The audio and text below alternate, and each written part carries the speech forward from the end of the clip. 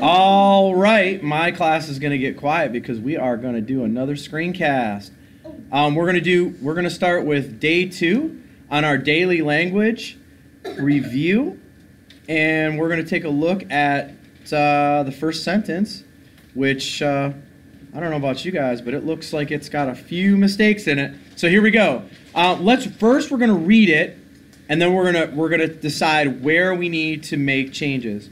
One of the goodest books I've read is called A Giraffe and a Half. One of the goodest.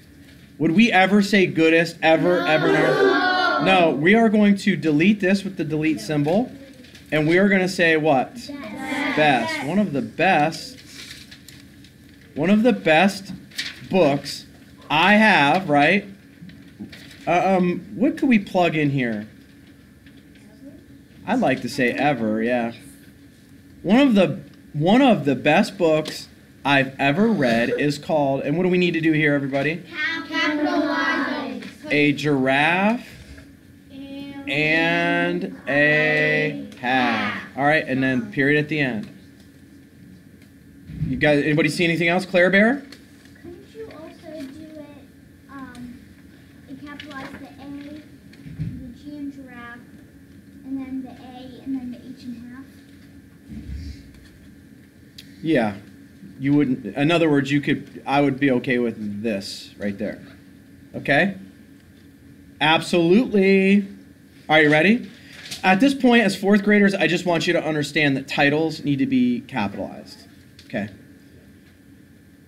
These book uses rhymes to tell about a boy and its pet giraffe. Okay. There's definitely something up here. Okay, right here. Chase, go. These books. We need to add an S to the end of books. These books. And then would we still say uses then? No. These books, let's do this. These books use rhymes to tell about a boy and its pet giraffe. This book? No. These books. Oh, it would be this book. Yeah. It's only talking about one That's book. right. Let's get rid of that. So it's going to be this book. This book uses rhymes to tell about a boy and its pet giraffe. And his. That's right. Boy, you guys are on the ball today. And his pet giraffe. And there you have it. Hey, who said that shouldn't be this? Is that Claire Bear or was that Izzy? I was going to. Was it Izzy Pop over there? Yeah. All right. All right, this is it right here. Come Friday, you're going to see these same things. All right, let's take a look. Add punctuation to the sentence. The book starts with the words, if you had a giraffe and he stretched another half. What do we need? With the words, we need comma here, and we need quotations, right? Right? The book starts with the words, if you had, quote, right? If you had a giraffe and he stretched another half. Okay, you got it? Got it? How about, what do we need before the speaking part? We need a comma. Complete the sentence with the words that are related to the bold word. This book is very creative because of the... Very good. Size of words. The size of the words. All right, going on to now day 3. Here we go.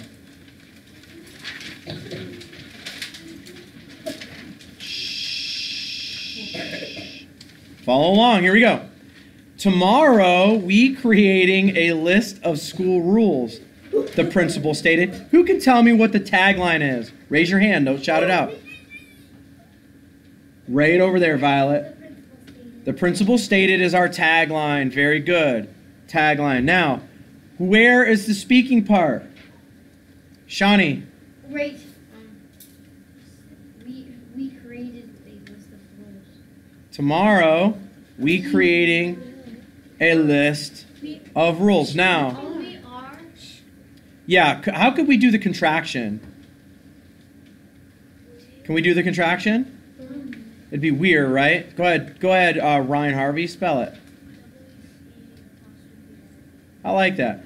Tomorrow, we are creating a list of school rules, quotations for the speaking part, the principal stated, period. Very good. That's it. What's else? What else? Couldn't it be will be? Will be would work. Yeah, we will be. Stated to said. Nah, well, that's fine. That's fine, yeah. Yes. Oh, Mr. Chief, don't forget to do your attendance. I will send it. Tell them I'm sending it here in a minute. All right, take a look at number 2. How about this one? Ready? This rules will help students, teachers, and all of we to respect each other, she said. Oh, my. Okay, again, where's the tagline?